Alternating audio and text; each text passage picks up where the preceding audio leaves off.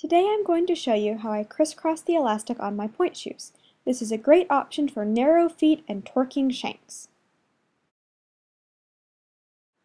Be careful, some of the tools I use are a little dangerous. If you're young, ask an adult to help you. Here's what you'll need. The pointe shoes you're going to sew, I just have an old shoe to show you with. Your favorite pointe shoe ribbon, this is just the basic kind. 2 pieces of elastic for each shoe.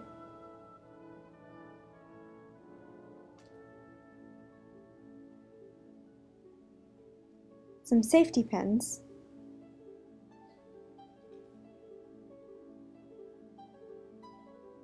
A large-eyed needle and some thread to sew with. I like dental floss.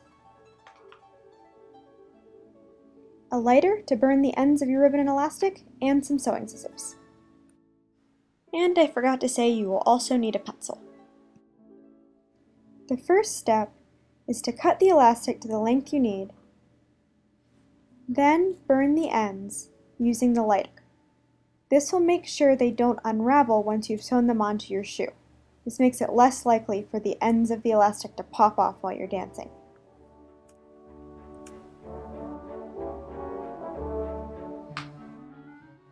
Next, put on the pointe shoe. You don't have to wear your toe pads for this. You're not going to be going on pointe. Then take a pencil and measure the width of 1 thumb away from the heel seam at the back of the shoe. Make a small mark on the binding of the shoe using the pencil. Do the same thing on the other side of the shoe.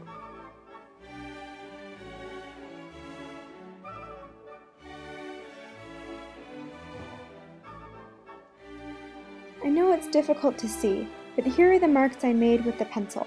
They're about ½ an inch away from the heel seam. Next, you're going to pin the elastic onto the shoe where you're going to sew it. Take 1 piece of elastic and position one of the ends right next to the mark you made on the binding of the shoe. I like to put my elastic on the outside because the ends can feel scratchy. Next, take a safety pin and stick it through the elastic and through the fabric of the shoe. Be careful not to poke yourself.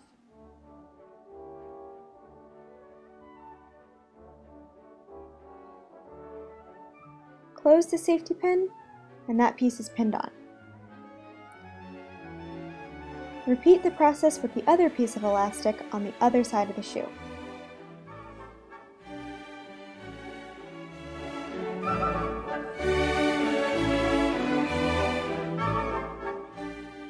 Before you pin the other ends of the elastic, put the shoe on your foot to make sure you know where to put them.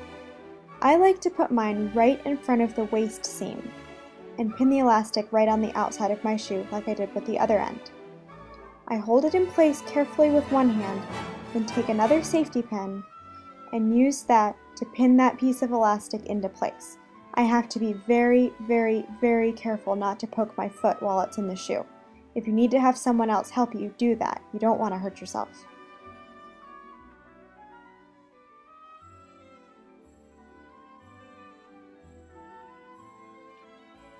Once the elastic is pinned on, go ahead and close the safety pin. Then do the same thing with the other end of the elastic on the other side of the shoe.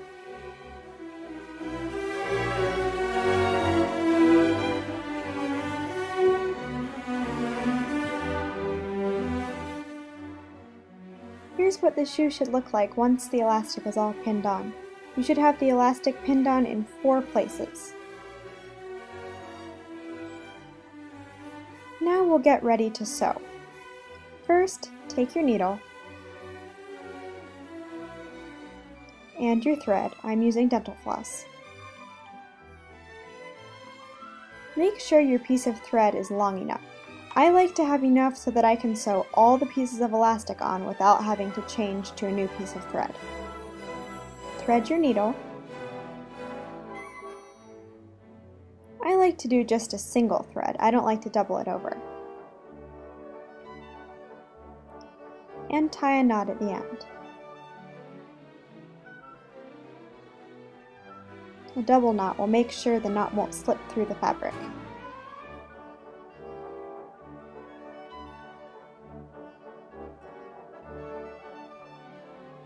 Now you're ready to sew.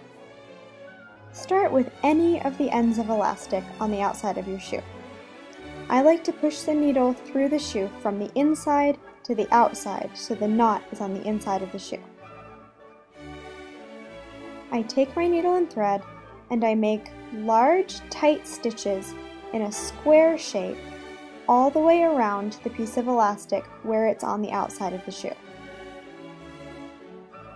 I sew more for function than neatness, because the way my stitches look won't be visible to anyone but me.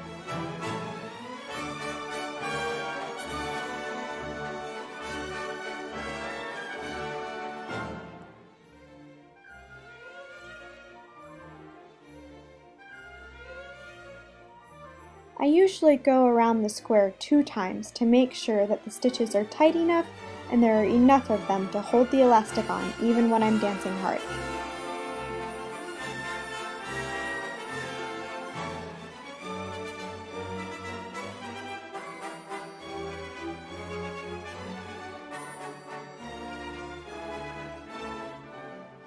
Take your time and get the stitching right. I'm going to speed this up a little bit so you don't get too bored.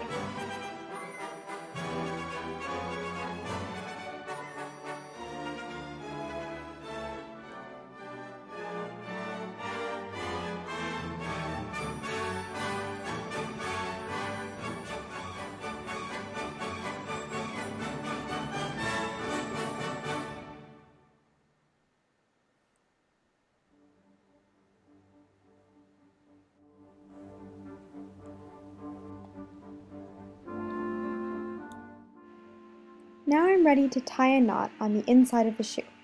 I stick my needle through the fabric and put the thread over the needle, then pull. I do this 2 or 3 times to make sure the knot is secure. Then I clip the end with my sewing scissors, and that piece is done. I tie a new knot in the end of the thread so I can move on to the next piece of elastic.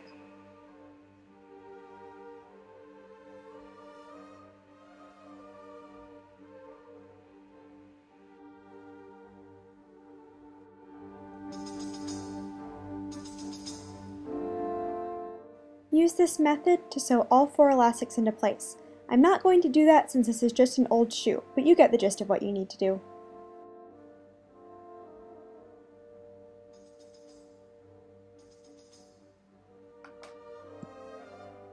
Once you finish sewing a piece, you can go ahead and take out the safety pin.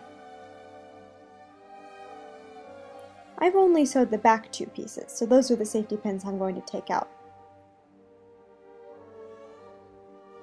Now we'll get ready to sew the ribbons. First, you should cut each piece of ribbon so it's about 2 feet long. You can always trim it down later.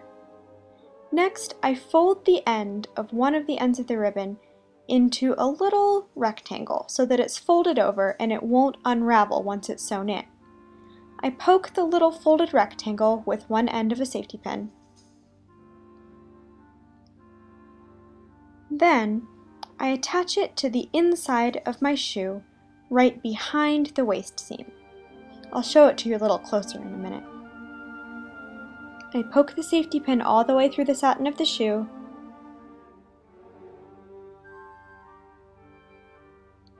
then close it. See, the ribbon is between the 2 elastics, right behind the waist seam and very close to the front elastic.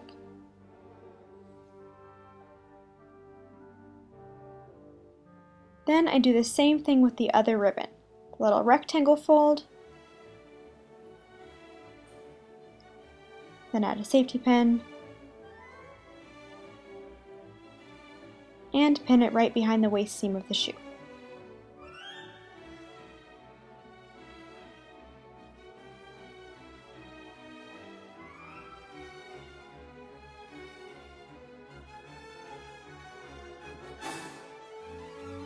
So there's a nice close look at where the ribbon should be in relation to the elastic.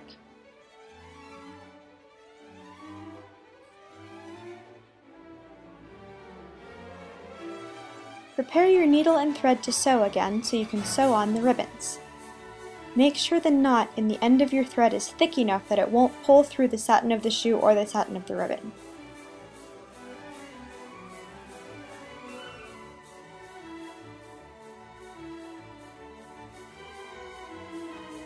Now I'm going to use the same method as I used with the elastic to sew on the ribbon. I make a rectangle shape around the end of the ribbon where it's attached to the shoe.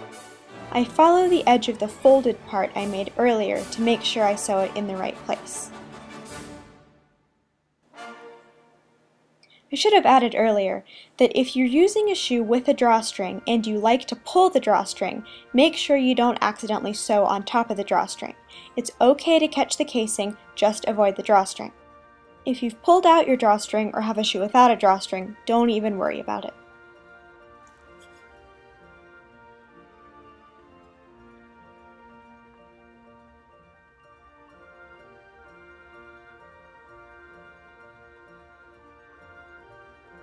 Now I'm ready to tie the knot on the outside of the shoe. I use the same method as earlier, making a loop with the thread and pulling the needle through it.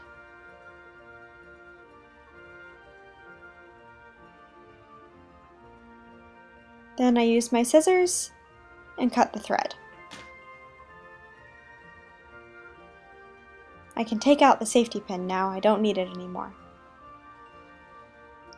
And that's a close-up of how the ribbon looks sewn into the inside of the shoe.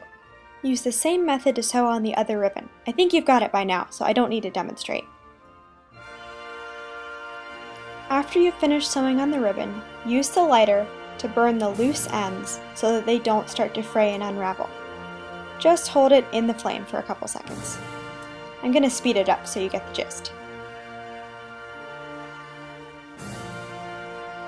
And there you have it. Your shoe is all sewn. Visit my blog at thedancewearguru.blogspot.com.